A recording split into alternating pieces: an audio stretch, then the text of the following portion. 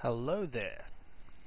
My name is Pepe, Weblord Pepe, and I'm going to give you my 2 cents on the whole flame war slash fanboy war of the OSX versus Windows 7 versus anything else desktop argument.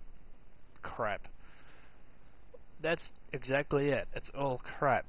More or less, what people need to realize is that your desktop interface that you see, middleware, applications, etc., are only part of a system. They're only part of the entire computer interface system stuff. And the pros and cons of one thing over another as far as the interface goes are not really necessarily a reason to choose an entire system. For example, any of the amazing functionality that you'll see in the new version of Windows will ultimately become available in previous Windows or other operating systems. For example, gnome-do.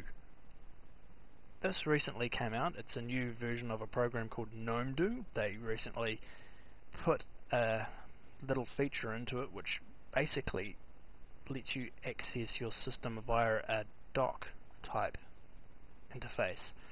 gnome-do itself, the program, is a kind of be-all, everything-all shortcut to your entire system kind of thing. You can literally type what you want to do. For example, send an email to Nana, not that anyone ever uses a computer to do that, or look up maps, etc. You'll notice here that this has almost the exact same functionality as what you would find in Windows 7.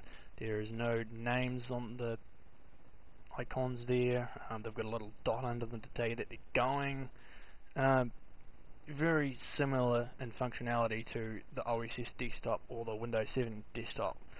Now those two desktops function differently but look similar. That's about it as far as the flame war goes. This program here called gnome-do runs on Mono, which is basically .NET, so it should run on Windows and OSX and Linux as well, provided that everything works well, which it probably won't. Anyway, you'll notice here if I right click Firefox, it has the current windows which are open, etc, etc. That's a shortcut right there. I can click on it, my contact list opens up, which is right there, which I'm not going to show you, and there's a dot under it to show that it's open. And you'll also notice everything else is kind of there. Well, that basically concludes this demonstration, except it wouldn't be complete without a whole look at my desktop cube. So here we go. This is my desktop cube, and there is my fish.